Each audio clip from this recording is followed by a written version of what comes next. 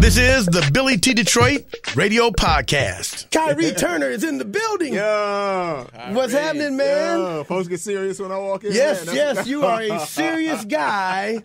How you doing, brother? I'm good, man. It's good to see y'all. You man. too, man. Good to see you, This bro. feels like a family reunion. Exactly. Yes. That's the whole idea.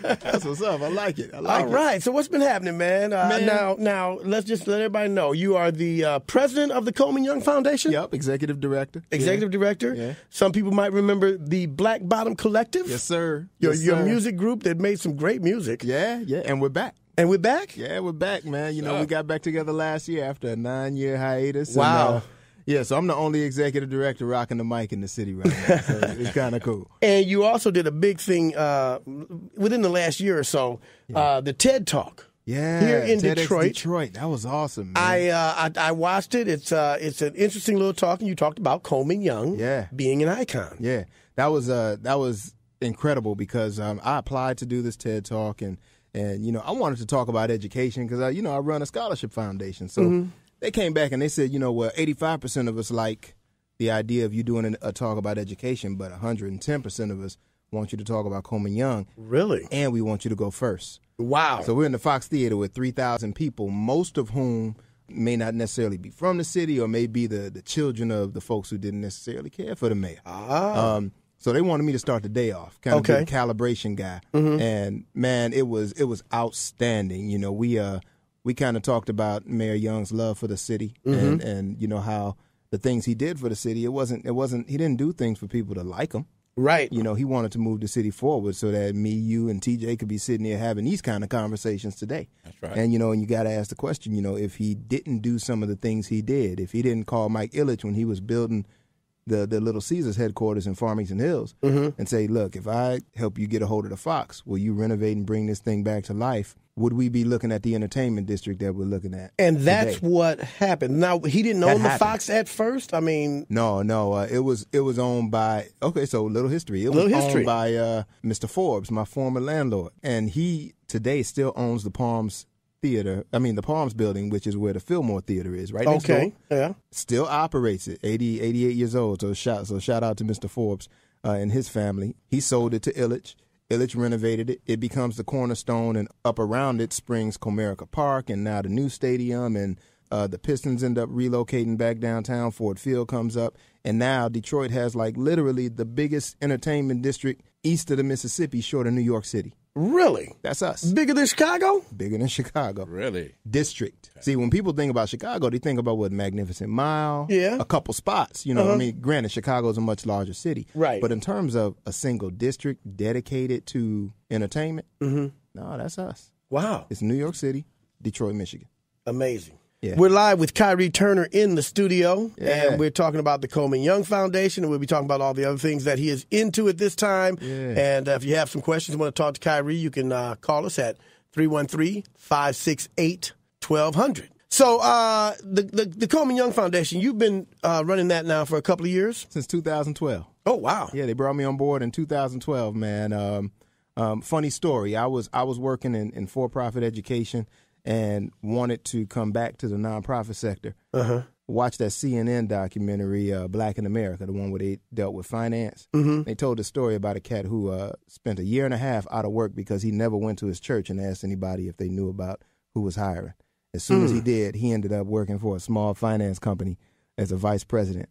So I took a look. He started working as a vice president? Yeah, they hired him in as a vice president. Wow. So I saw that story just as I was deciding that I wanted to put myself back out there in the market, and I did that. I went to church the next Sunday, talked to Marvin Beatty, who goes to my same church, Fellowship Chapel.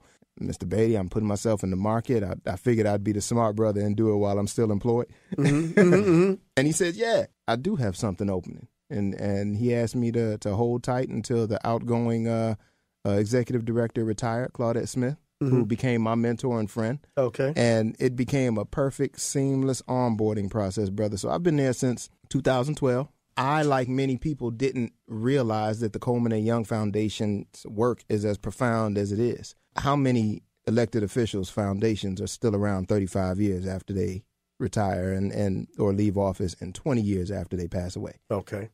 Mayor Young took the last $3 million of his money. Mm-hmm. So we all have these rumors about what Mayor Young had and did. That man died living in a 1-bedroom apartment with almost nothing. Wow. Because he took the remaining $3 million of his wealth, which was in his war chest, the capital. Yeah. Not the capital, but the campaign funds. You could retire on that money back then. Okay. He took half of it and gave it to Wayne State University and created the Coleman Young position, the endowed chair professorship. Okay. Which I had the honor of helping to fill that seat just 2 years ago.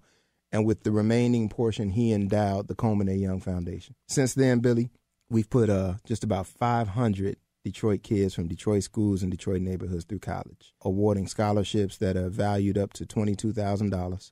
And we mentor these kids all the way through college. So we're not just a take the money and wish you well kind of organization. Mm-hmm. We mentor these kids, man, and our graduation rate since 1995 is 91%.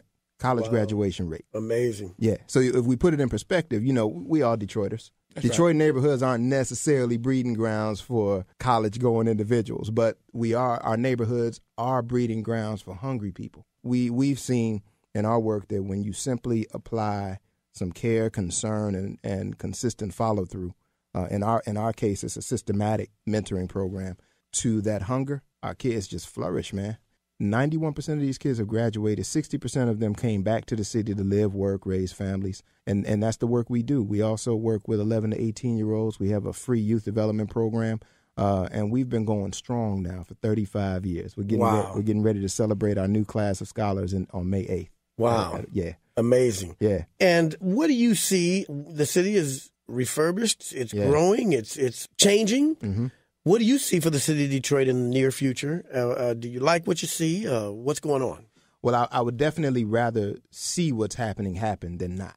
Okay. Nobody wanted the city to remain in the condition that it was in. Right. That said, I think Detroiters need to have as strong or as much of a stake in the city's future as possible. Mm-hmm. It's one of the reasons I'm so proud to do the work that we do, because we're literally serving as a leadership incubator for the city of Detroit. Okay. When 60% of your kids are coming home and they can come home and say, well, I grew up by Northwestern, but now I'm working downtown. Mm-hmm, that's a powerful position to be in, man. When you grow up in this hood and now you're serving in this hood, that's a priceless combination. No hipster can move to the city and fill that pair of shoes. We're glad you're here because you come with some fantastic ideas. But when you need that person who can connect the innovation to the neighborhood situation, that's us. Mm-hmm. You need Detroiters, born and bred Detroiters, to do that. So, and do you think that we have enough of them, don't have enough of them? How do we get more of them?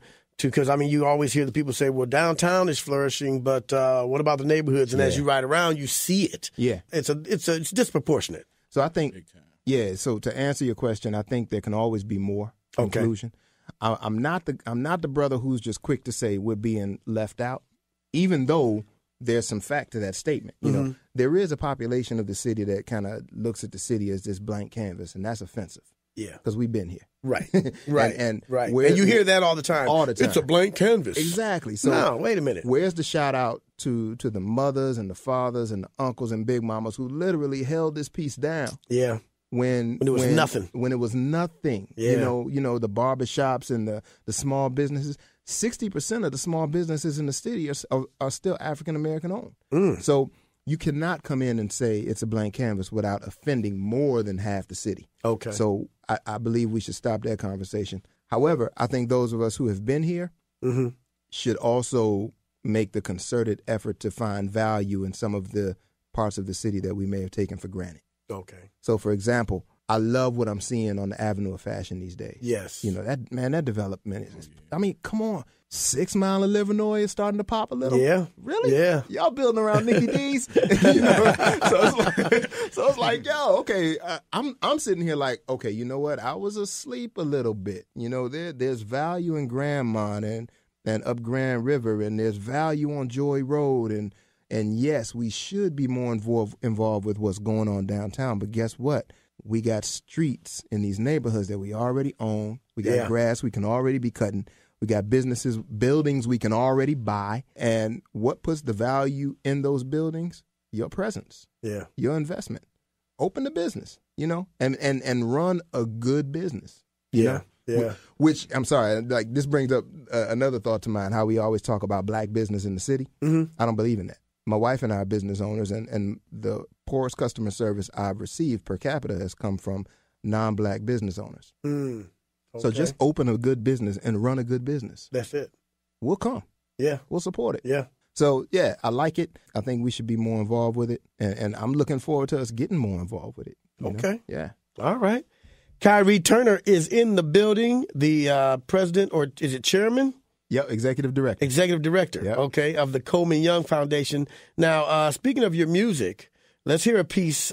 Is this the Black Bottom Collective, or is this something? Is Black Bottom Collective, yeah. Okay. We're going to throw back to LOVE. LOVE. Yeah. Let's get that going, and we will hang out and talk a little more with Khary Turner on Billy T. Detroit Radio. This is a song for the love of your life. Think you really know what love is? Make sure you say that to yourself twice. I think I do. And on the third verse, say it thrice. And it works for what you're going through. We're gonna define this. I'm gonna define it for you. I was told that love carries me over. Love saves souls. Love fed me, clothed me, raised and composed me. Love helped an addict regain control. Love called me a man. Love married and chose me. Love has given me challenges, checks and balances. Love even studied and steadied and readied me. Love shot my heart with and without silencers. In the presence of pain, love toughened my frame. Now love was the first to tell me truth hurts. And back then love had not duetted with Rakim. Love of God to me is the most attractive. And this black skin's one of the things love's wrapped in. Love told the thug you're more than society's dregs. You a king if you just know the ledge is the reason to live. Rationale for dying and God is are the only words that can define and say L-O-V-E. Bottom line for living says BBC.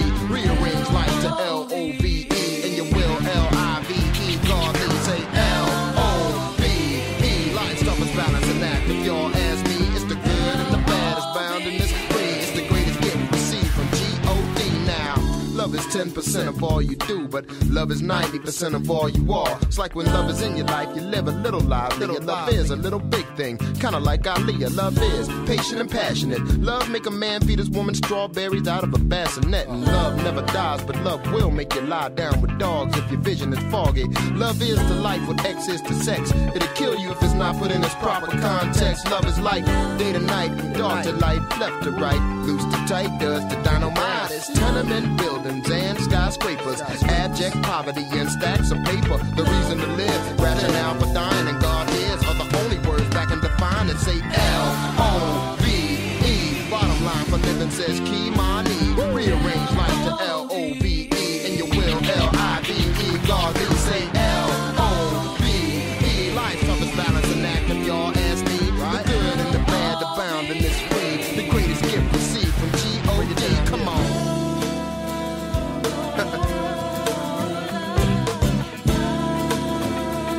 Be clear. This is love redefined. Seeking you will find a love that is one of a kind, one of a kind, one of a kind, one of a kind, one of a kind. Boss it. Love told me her love can improve sex. When love asked me if I wanted to bone or connect, love ain't about like, it's about respect. And I don't like falling in love, I'd rather take steps. Cause love hurts like life, but life's all love. It's like one day you get a push for a shove, but then the next day you're turning vultures to doves. Hermetic law said so below, so above. People amuse me, acting smooth like Isley tunes. When love got ways of turning plums to prunes, and love got ways of turning prunes to pits. If you plant a pit right, it's gonna grow again, slick new boogie. Love's the greatest comeback artist and sugar Otis. Recognize, don't blow this. Just cause you lost one time, it don't mean that you're gonna lose again. Love's not what love seems. You lived through it cause love said you were strong enough. Love through it and emerged with stronger stuff. It's the reason to live. Rationale for dying and God is are the only words that can define and say L-O-V-E. Bottom line for living says G-O-D. Rearrange life to L-O-V-E, and you will L-I-V-E. God didn't say L-O-V-E. Life's toughest balance and act if y'all ask me. The good and the bad, the bound and this free. The greatest gift received from G-O-D. Call it L-O-V-E. Bottom line for living says G-O-D. Rearrange life to L-O-V-E, and you will L-I-V-E.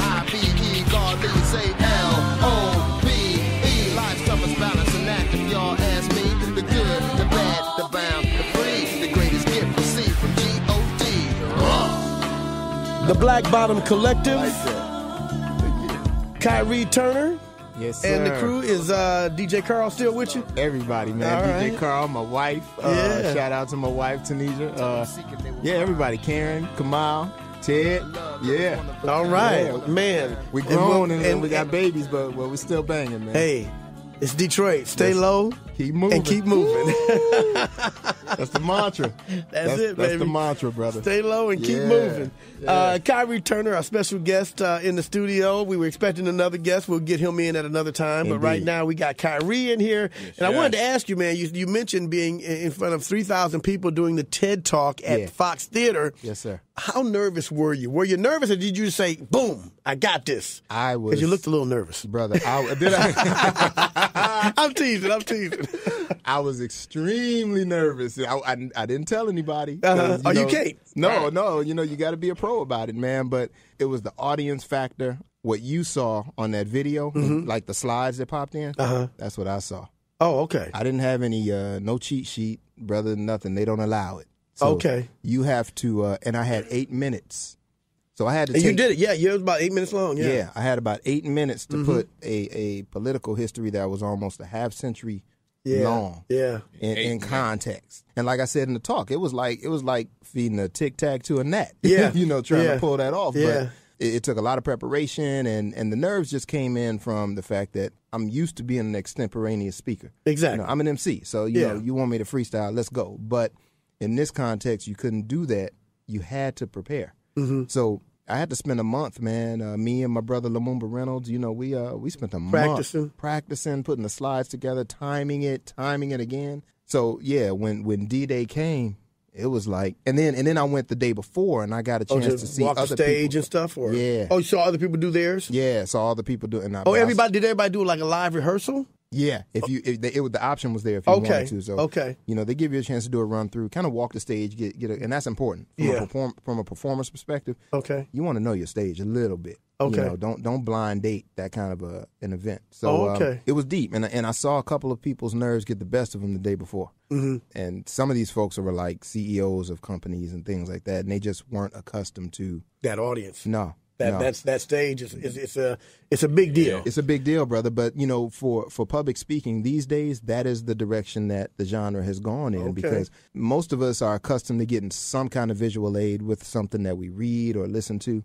There has to be some entertainment value. Yes, it does. They even got screens in churches. So yeah, when you get in that environment, it's like it's go time. No more just and another thing I'd like to mention. Right. And like you say, you only have so much time to do it. And I've watched a couple of TED Talks, and some of them are comical and whatnot. Yeah. But you got everything in that you could in that period of time. Yeah. But the TED Talk is a big deal to be able to do one of those things. Brother, it's awesome. First of all, to be connected to the brand is an honor. Well, for those who don't know what a TED Talk is, just give us a little history of it. So TED's an acronym. It stands for Technology, Entertainment, and Design. Okay. And the whole concept of the TED Talk is to present new ideas to new audiences. Okay. So there's no boundary or no limitation to who can present a TED Talk. And that's why when you go to a TED event, you get everyone from CEOs to poets to artists. Housewives. How do you get chosen to do a TED Talk? You ask. Oh. So shout out to Terry Bean, who was working, and to Charlie Wahlberg, who worked with the TEDx-Detroit crew, the locally produced crew. You can start a TEDx-Detroit or a TEDx. The X is the representation of the local version. Oh, is that right? Yeah, okay. TEDx, just think this is for your city. So TEDx Atlanta, TEDx Detroit. Okay. You can start one if there's not one happening in your city. Mm-hmm. So Charlie, in his infinite wisdom, started one with his team years ago, I think 7-8 years ago, and it grew into the Fox. And those who want to get on that stage and speak simply need to engage the application process. I think the application always launches in the summer. You just have to have a fresh idea that is challenging. The key is, you're not supposed to be safe in a TED Talk. Oh, really? Which is why, hey, let's talk about Coleman Young to start the day. So you're gonna ruffle a few feathers, huh? Oh man, so let's make people uncomfortable, and I think that's what they go for. In the church they call it divine discontent. they want to force the audience to stretch their boundaries and stretch their thinking. You went from my presentation to a woman who gave a presentation on sound waves that are used to cure cancer cells. Oh. It was out cold. Her presentation was just like, wow. And you go from that to a woman who does this artistic presentation where she takes like the cutout of a bottom of a trash can and rigs it somehow, man, and puts some smoke in it and starts throwing smoke rings all over the audience. It's out cold, man. The stuff that you see in just one day, the ideas, it really gives you like renewed faith in people's ability to stretch. Okay. Cognitively. Okay. You just kind of sit back like, man, like black, white, purple, yellow, we some bad people, man. Human beings are just dope, man. Yeah. I mean, the things we come up with are just really ridiculous. Mama Shu was there. She presented. She talked about what she did in Highland Park with the house. Oh, yeah. And how she transformed the neighborhood, man. And Satori Shakur from Twisted Storytellers, she was there. Oh, okay. You know what I mean? So you had all these people. My boy Mike Ellison, Mike did his thing. He came through he did a poem and then banged out a set, in 15 minutes. Oh, he's going to put it together. Oh, I know his was tight. Yeah, Mikey is my man. Play. Yeah. That's a good brother. You want production? Put Mike on stage, So Mike did his thing, man. It was really cool to see. You had young poets, everybody, man. Chop Shop founders, man. They had a cat who took a chop shop and started taking classic cars and turning them into these. I mean, for us, it was like, Pimp My Ride. Okay. But for the masses at large, it was a new concept. And his presentation was hot. Okay. Detroit cat, my understanding is that he got looked at for a reality show behind that talk. Wow. So things do happen behind the TED Talks for a lot of people. Things happen behind the TED Talks, man. Sometimes it's just one moment in time, and other times it turns into other things because so many people see it. Yeah. Yeah. So for me, the distinct honor was just getting an opportunity to talk about the mayor. Well, speaking of the mayor, because I know you are fond of Coleman Young. I'm fond of Coleman Young. We grew up under his reign, so to speak. What is the legacy of Coleman now? I think when you look at the fact that Detroit has not had to deal with, let me see, if I put it bluntly, we have our issues in terms of law enforcement, but the Black Lives Matter movement has not had to come knock on our door. Okay. That's because it did it in 1967. Right. And Mayor Young came in and made sure that the police force looked like the community it served. Yes. Didn't make it all black, but before he became mayor, it was 80-20, white to black. He made it 50-50. He was the first mayor in the history of Detroit to make sure that his own administration was 50-50, 50% white, 50% black. He appointed more women to appointed positions in the mayoral administration than any other mayor who had come before him. He also went so far as to make sure that whenever he appeared in public, he always had in his security detail one black man and one white man. He was serious about it, man. When you drive down East Jefferson and you look at that Chrysler plant that was there, think back 30 years to what was there. Nothing. Old Dodge Main, it was shut down. And remember, that was a time when the people actually necessarily weren't feeling Mayor Young because he wanted to clear that entire community to build the Chrysler plant. And he got a lot of flack from it. Yeah. And I mean, you mentioned these things in your talk. You mentioned Joe Louis Arena. Yeah, Joe Louis Arena. That he came up under his purview. And also the Renaissance Center. The Renaissance Center. We forget that. The Renaissance Center, man. The People Mover was supposed to be what the M1 is today. And he ended up settling for that People Mover plan. So Joe Louis Arena, the Red Wings were on their way out to Oakland County. And I always, take time to say, I'm never mad at a business decision, if you're acting in the best interest of your organization. But he was the one who had the foresight to say, no city can be viable if its sports franchises do not call the city that they're named after home. Yeah. So when the Pistons left, he was heated. Okay. But he didn't have a plan to keep the Red Wings. There was no plan for Joe Louis Arena. He went and found $5 million in the city's budget, earmarked it enough just so he had enough money to dig a hole. And that's what he did. He dug the hole. And then he asked the Red Wings organization to listen to one more pitch, and they bought it. And that's how the Red Wings ended up calling Joe Louis Arena home. Wow. Now, what do you think about Coleman Young II with his son? Coleman Young Jr.? Yeah. How do you think that's going to work?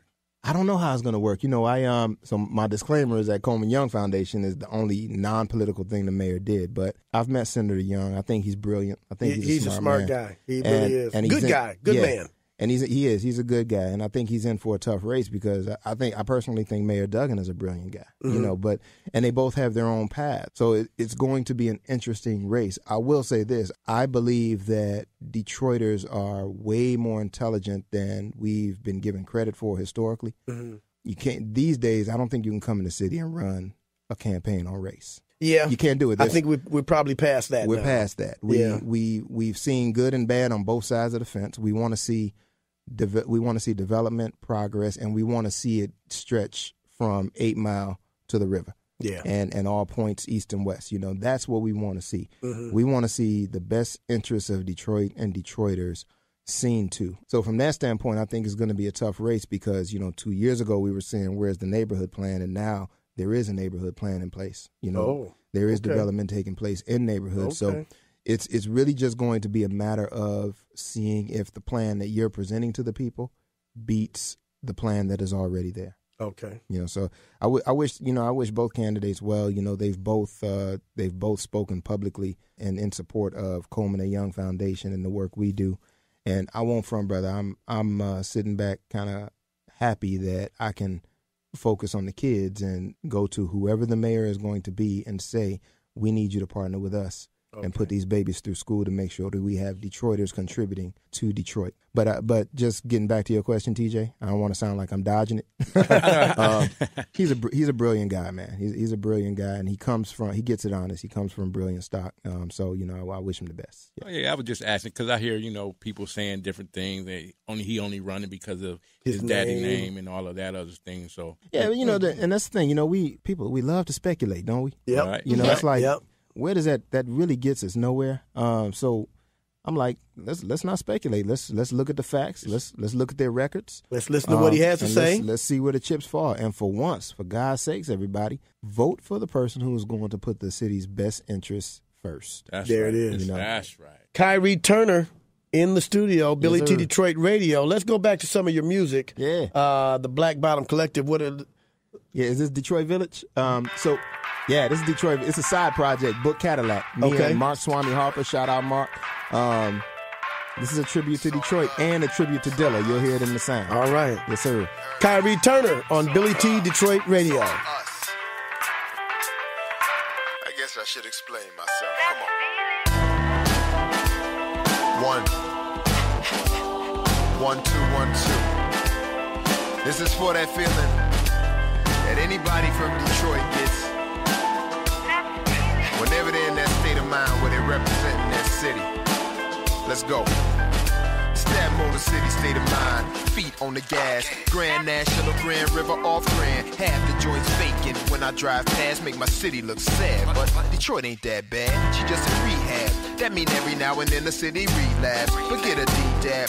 Dog bad. How you talk about the D-Black? I ain't preaching to y'all. I'm spitting these facts. Need some people in the D to get the streets back. You doing what you gotta do, dude, I see that. But when you do your thing, that's where my seeds at. That's where my family and my elderly at. Them little kids see your pain, go through it, grow to it, then they gravitate and run congruent. Gotta speak truth to it. Ain't gotta be the saint, but only you can save Detroit. The world ain't. Look, we used to say swole, now we say what up, though. We still the same vote. Somebody changed, though. We used to say swole, now we say what up, though. We still the same vote. Somebody changed, though. We used to say squote, now we say what up, though. We still the same vote. Somebody changed, though. Sugar is sugar and salt is salt. You ain't get off today, dog. It's not my fault. Yes, y'all. It's Detroit Mish. Hip you to my city, put you up on that ish. Home of Coney Island, you buy we fry fish. Appetizers, a chili cheese fried dish. Neighborhoods might put your body at risk. Let your block clubs organize and don't promote this. Up south, everybody got a little miss. Alabama, Carolina folk who came to work shifts. Up in plants where we manufacture whips you grip.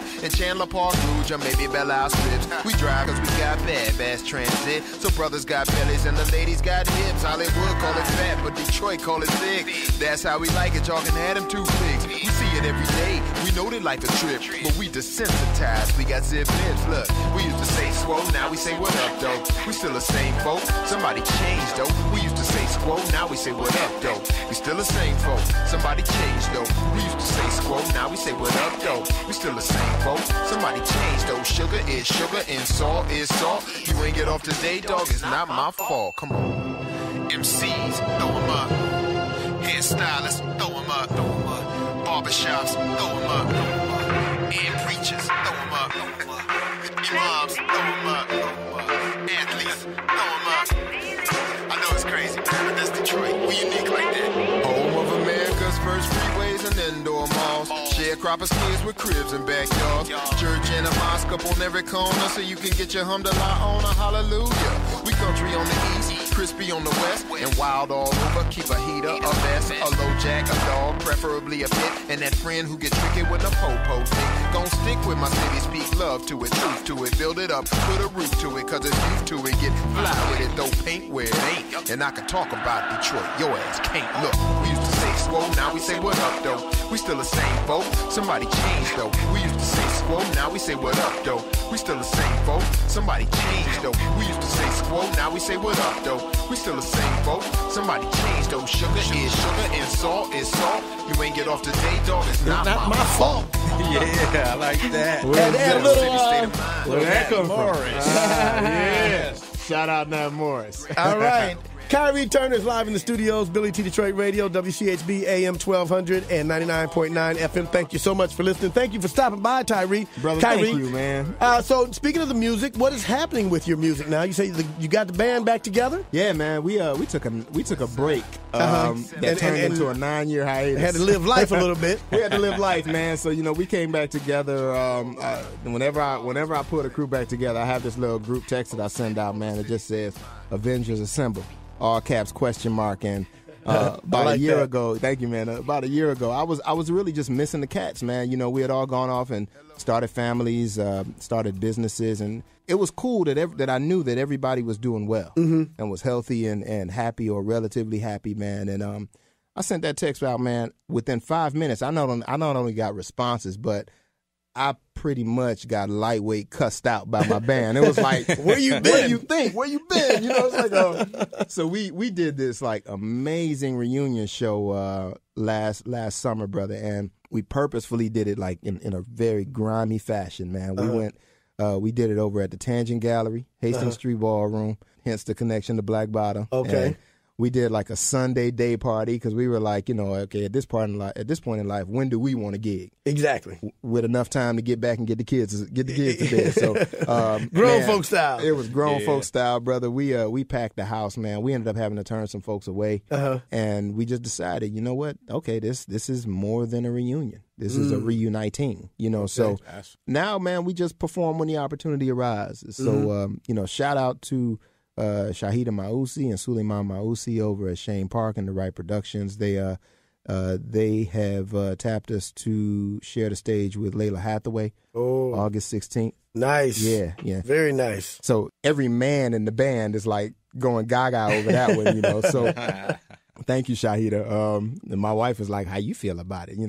So oh, baby ain't no big thing. I'm like, oh, baby, she's an amazing artist. Band. Playing with the band. So that's gonna be cool, man. We don't play anywhere consistently, man. We just enjoy the music. Yeah. It's like let's celebrate this legacy, and then as new music comes, we'll jump on it. So there are no plans for a new Black Bottom Collective album or anything at this point. We're just celebrating that stage show because that stage show was the bomb. Fire, man. And, I mean that, and now we get to rock in front of our kids.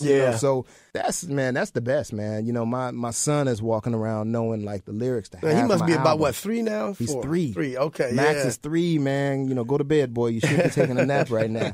But like literally, by the time we had that show last year, he knew half of the Black Bottom Collective's catalog. Wow. And he was just, I think I posted something on Facebook where he was like listening to the beginning of LOVE and started bobbing his head and da-da-da-da-da. And, and it's cool, man, because your kids are in that sponge-like stages of their lives, man. So, we're turning them on to all this history and all this music, man. And, they're running around singing everything from BBC to New Edition to, and so on to cats that are hot today.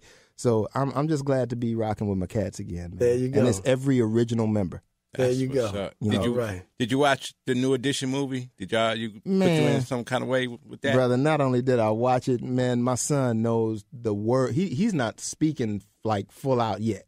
He knows every word to Candy Girl. It makes no sense, man. That's Nah, we did watch it, man. Actually, that gave me a newfound respect for them. Yeah. for New Edition, man. I'm like, those boys been through some stuff, man. Ooh, haven't they? Yeah. Haven't they, man? You know, so by the time the Temptations told their story, half the band had passed on. Yeah. You know, these cats can still get out and gig, you know. And reap some of the benefits. And reap some of the like, I want to hear a New Edition album now. You know, you go on YouTube and, you know, their old videos have, you know, 2 million views, 26 million views. And I'm like, that's how it should work. Yeah. That's how it should work. Yeah. So, yeah, man, TJ, I was really excited. Okay, when that happened. I think a lot of people did get it was nostalgic, but it was also like, wow, these are the kids we grew up watching and listening to, and now look at them and they're still around doing their thing, you know. Does it trip you out, man, when you look and say, wow, it's like we're kind of like at that temptation stage now. You know? Not yet. Not the temptation part. We're not dying off yet. No, we're not. Don't kill us off, Khary. But we headed there. But dog, I mean, it's like. We are there. It's history, like, man. It's life. Hip hop is 73. You know, hip hop. Yeah, man. And it's funny, man. I did a thing with this brother named Dan Charnas a couple weeks ago. Dan was one of the original writers for The Source. Remember, I used to write for The Source. Yeah. And he's also one of the executive producers on The Breaks, the VH1 show. Oh, we were just talking about that. Yeah, and cool cat, man. Happens to be married to a sister from Detroit. Okay. And he is now a professor at the Clive Davis Music School at New York University. Oh, wow. So he brought a group to the city to do a field project on Jay Dilla. Yep. And you remember Wajid? One of the original members of Slump, Platinum Pied Pipers. You know, Wajid came through. My brother Jamon Jordan did a tour for the group. And then I came through and talked about, you know, Detroit music history. And these cats spent like a couple days in the city. Just Ma Dukes came through and kicked it with him. You know, so I should have started there. Yeah. You know, it was a beautiful thing. I made an attempt to hook him up with T3 because I was like, you're talking about Dilla, you need to talk to, you know, T3. So, you know, shout out T3. It was cool, man, but I bring Dan up because Dan wrote this book called The Big Payback. Okay. It's the history of the business of hip hop. So it's like a hip hop history book told by the numbers. Okay. So it's deep, man, because you get all this information on, like, first of all, you get this kind of like perspective on how deep this culture is at this point, hip hop. You know, it's like you go back to like the late 60s, the early 70s, and, you know, Sugar Hill Records and, you know, the disco era that preceded hip hop but kind of fueled the passion for the culture and all that, man. It makes you sit back and realize, this thing is deep that we're dealing with here. You know, and like what we see happening now with cats, you know, with trap music and whether you're the old cat who likes it or dislikes it, it's doing what the culture is supposed to do.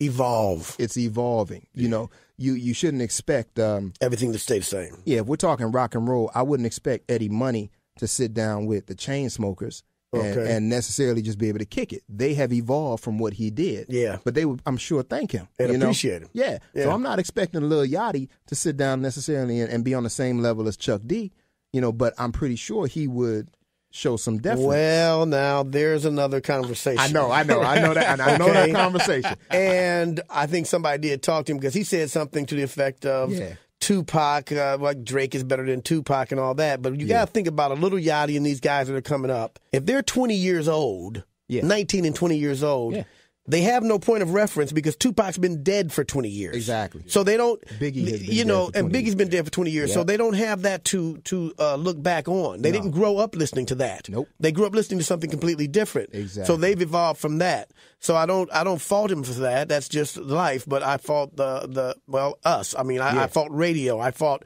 the old heads for not instilling this in the young heads that, hey, man, you didn't just start doing this. Right. It didn't start with Lil Wayne. Right. Okay. It goes back.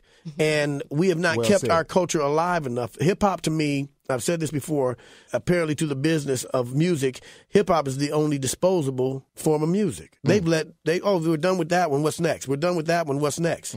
And we cast it aside. They don't do that with rock and roll. They don't do that with R&B. We keep it alive. But we don't keep hip-hop alive. And these new allegedly classic hip-hop stations ain't doing it either. Nah. And I always felt like it should have been incorporated in the music along the way. Yeah. You know, you can't tell me you can't play some of this stuff on the stations that are here now. I mean, I don't know if it's too late because the kids aren't interested. They're just not interested. You make me think about jazz, the way jazz was co-opted. Exactly. And I think the biggest difference is that in jazz there was a huge absence of ownership. You know, so you had cats like Coltrane and walking around, you know, creating this phenomenal music and they own none of it. And hip hop, they own it. A lot of these cats learn the game and learn to own coming into the game. You know, and that's an interesting thing that the book kind of highlights that Dan wrote, and I shouted out because I didn't realize that hip hop is the culture that broke down the racial barriers in radio. I didn't even realize that urban radio, and correct me because you're much more of a vet than me, but I didn't realize that urban radio was the last bastion in the United States to openly discriminate between black and white music, and having black music departments and no. It wasn't urban radio. Urban radio actually had to break down the doors so that we would have black record reps. If it wasn't for black radio, there would be no black. They sending these white boys in, and the PDs were like, hold on, man, no. This is in the 60s and 70s. And they was like, you send somebody in here that knows my music. And they had to hire black record reps to come to the black radio stations. We had some power. Right. Okay, so we created a whole black division because of black radio. Okay, but when I think back at a younger age, we used to play music. Okay, black radio played Elton John. Black radio played Hall & Oates. Black radio played a lot of pop artists, before white radio did, accepted us. And then that white people, they started calling it urban. Yep. Black, instead of black, it's urban. So, they changed it. Yeah. So no, black radio did not discriminate. I see your point. I think black radio... No, I'm not saying black radio discriminated. Oh, okay. I'm saying the genre, period. The music industry to radio discriminated between black music and white music, as opposed to just recognizing good music. Good music, exactly. Yeah, that's the point that I'm making. But I appreciate that, because I think that should be part of the argument, the presence of black radio reps. The thing that I didn't realize was that before hip hop, in the music industry and in the radio industry, there was open discussion and open separation of black music from black artists from white artists. When on the artistic and creative side, these artists all historically respected one another. Yes. Well, you could, Run DMC had a lot to do with that. They broke down a lot of barriers when they did Walk This Way with Aerosmith, and the white kids were like, "Oh, this is incredible," and the black kids were like, "What is this? I like it too." And it opened doors and took rap into the mainstream. They were definitely responsible for that. I think hip hop did a lot of that. And that's a good point. Indeed, very good point. Or even Def Jam, when they were on Profile, but Def Jam Records' first producer was Rick Rubin. Yeah. The man behind LL's first whole first album, Run DMC's first album. And Chuck D. And Public Enemy. Yeah. Speaking of music, let's hear another one of your cuts real quick. Where were you? That's what we're looking for. Where were you? Where were you, Kenny? There it is. There you go. Where were you, Detroit? Yes, y'all. Ain't nobody here alone. That's right. We all stand on the backs of people who came before us, right? Tell the truth. Life is something to be celebrated. For that fact alone. Where were you when certain things went down? Let's talk about them. My wash is broken. Clothes are matted. I'm slow to fix it. We at the laundromat when invisible two-ways me. Hit me to say, music lost the legend. Jam Master J. My heart plummets. Tanisha looks stricken. I tell her Jay's murdered. She tells me quit kidding. Some patrons hear us. They stop and look. I stare at nothing. Run DMC hooks. Flash through my mental. Can't speak, mouth dry, waiting for the psych. I know it's not a lie. This is one of my models. I never met him, but everybody knows somebody like Jay at the cut. I scratch like him. I rap like him. Man, I saw Crush Groove and tried to act like him. God's plan ain't mine, but I just wanted to see Jam Master Jam one more time. First time you heard sucker MCs rock box, or it's like that, man. First time you saw Jay scratch on a record with Adidas on his hands. Now that's history, really no mystery. You were there center stage, and you can mark the date with your own experience. Write your own page. Now I'm kind of excited, never been to Universal. My job gave us tickets, we all gon' kick it. A paid field trip, the first black circus is close to my crib. It's time to do my thing. The telephone rings, Swami sounds all excited, saying we be in attack. Tells me a plane hit the World Trade Center. People jumping out of buildings and the sky's full of black smoke. I say a prayer hoping it's an accident. Arrive at the circus and hear an announcement saying evacuate. 2 planes hit the towers, 1 collapsed terrifically, the other might follow. I get to the crib and find my wife in shock. She says one fell and the other just dropped. She watched thousands die, face full of tears. We pray cause we fear Armageddon is near. Where were you? On the day the world's most powerful nation was shaken to its core. Thank you for listening to the Billy T. Detroit radio broadcast. Follow me on social media at Billy T. Detroit.